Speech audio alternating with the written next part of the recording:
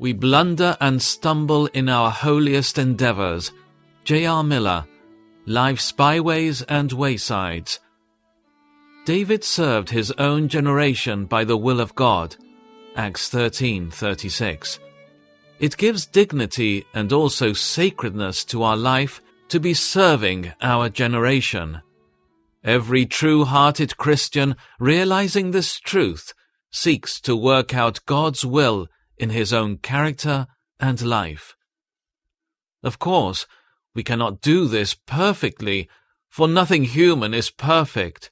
The artist fails to put all his vision into his picture. In all our life we do, even at our best, but a little of the beautiful work we intend and plan. We blunder and stumble in our holiest endeavors.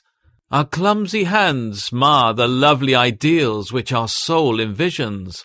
We set out in the morning with high resolves, but our evening confessions tell of many a shortcoming. We never live any day as well as we know we should live. Yet there is a sense in which, without attaining perfection, a Christian may fulfill God's plan for himself. One of the most interesting illustrations of such a life is David's. The Lord says, "I have found David, the son of Jesse, a man after my own heart, who shall fulfill all my will." Then in another sentence, we catch the secret of this life, which was so complete. We are told that David served his own generation by the will of God. It is worth our while to look closely at this inspired description of a life which so pleased God, in order that we may learn how to work out the divine will for ourselves. David served. Serving is not a favorite word. We naturally resent the idea of serving. It seems to have an ignoble meaning, but really it is one of the most royal of words. One who has not begun to serve has not begun to live a godly life. God never yet made a life for selfishness.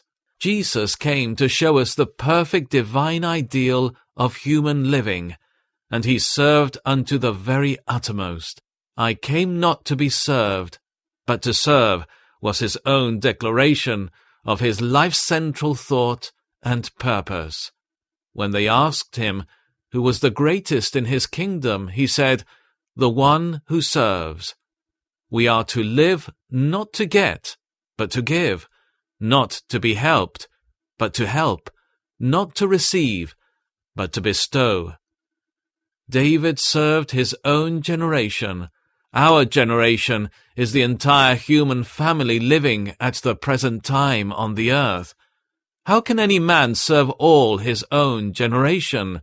There are hundreds of millions of people he can never see. How can he do anything for these?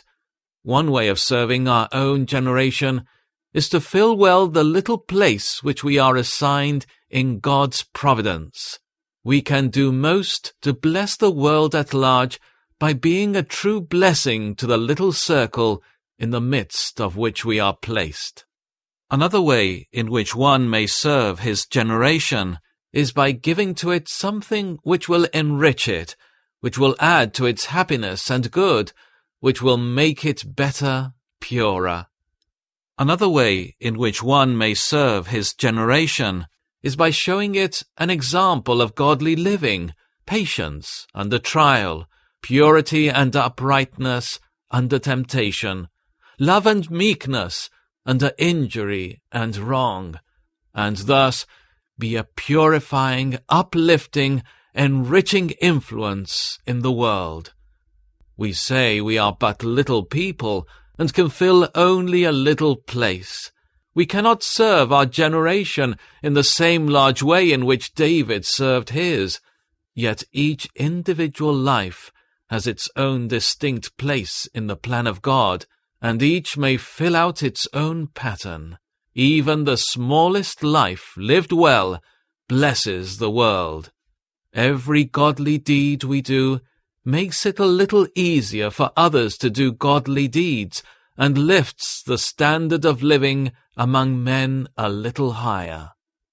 Many people are oppressed and disheartened by the seeming smallness and insignificance of their life, but we can serve our generation by lightening one burden, making one heart nobler and stronger, comforting one sorrow, guiding one perplexed soul into peace, showing one bewildered child the path of holiness, teaching one tempted person how to overcome sin.